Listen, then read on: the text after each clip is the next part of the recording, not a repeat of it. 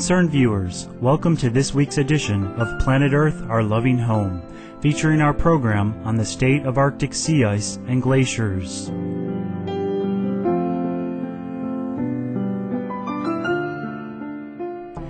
The Arctic is the polar crown of our planet, yet the ice and snow in this precious area are disappearing at an unprecedented rate due to climate change, which is driven by the production and consumption of animal products. These destructive practices are the main source for the human-generated greenhouse gases rapidly heating the globe. Today we'll examine how the beautiful but fragile northern polar region is vital to life on our Earth and how it affects weather and climate. One way in which the Arctic plays a key role in regulating global temperatures is through the ice albedo effect, by which the area's ancient layer of snow and sea ice reflects 85 to 90% of the sun's energy back into space, keeping our planet cool. Hence, the more ice and snow that are present in the region, the cooler our Earth becomes. However, when this cover disappears, the opposite effect occurs, as the dark Arctic Ocean and exposed Arctic land absorb the sun's energy and cause planetary warming, which in turn drives more melting and more exposure of these non-reflective surfaces. Oceanographer Dr. James Overland of the U.S. National Oceanic and Atmospheric Administration's Pacific Marine Environmental Laboratory directs research on this phenomenon and will now provide more details.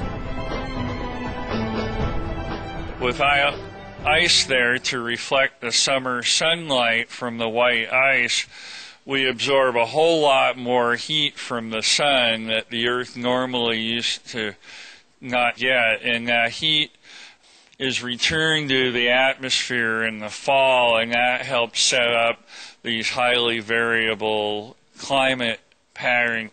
A lot of people know that the Arctic is warming twice as fast as anywhere else on the planet, but what we're seeing now is new evidence that this is really accelerating. In 2007, we were really surprised that we lost about 40% of the area of the ice that's normally covered during the summer, where it looks like this process will continue. It'll go up and down. We'll have more or less ice, but we're on a downward trajectory caused by global warming.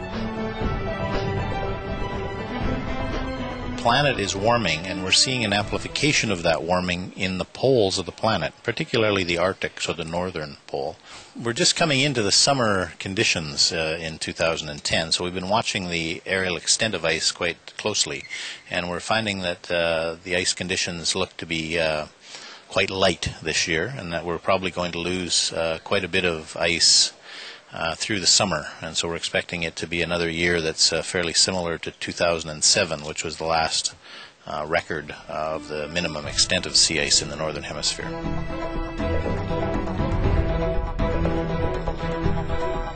For millennia in the Arctic, new ice formed annually over the remaining ice from previous years.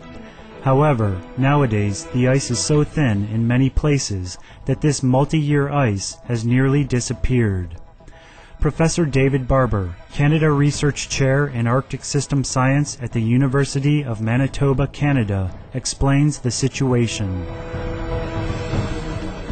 What happens in the Arctic is that when we lose the ice, we're really losing multi-year sea ice, and that is being replaced with first-year sea ice. So multi-year sea ice is the stuff that survives a summer and starts to regrow again the next year. So it can become quite thick and quite hard. And it used to be that 80 to 85% of the Arctic basin was covered with that kind of ice.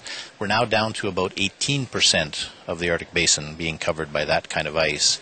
And what happens is, as we lose that ice, it's replaced in the fall with this first-year ice, which is much thinner. It has a maximum thickness of about 2 meters. It's much more saline and much warmer, so it's much easier to break, and it's much more susceptible to winds and wave action. The frightening loss of Arctic sea ice and glaciers has other profound effects on global climate. The delicately balanced ocean current circulation system has many functions, such as carrying vast amounts of energy from the cooler to the warmer parts of our Earth, and providing moisture for northwestern Europe's precipitation. This highly complex thermohaline circulation system is driven by differing temperatures and densities of seawater, and any destabilization of this process can have planet-wide climatic effects. If you put in additional fresh water into the North Atlantic by melting Greenland or by having more discharge from Siberian rivers, then you can freshen the North Atlantic so strongly that there won't be any sinking of water anymore, and that would disrupt this thermal circulation and could make it stop. Because there's so much heat transport associated with this thermal circulation, it's going to disturb the entire climate system.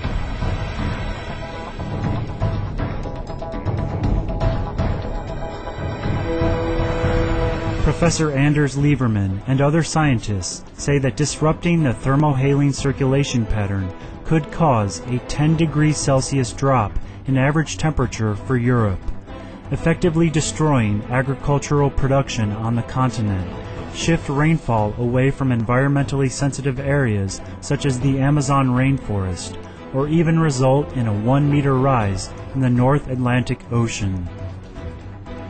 We'll now pause for a brief message, and when we return, we'll examine other ways in which Arctic warming can severely affect global weather and climate.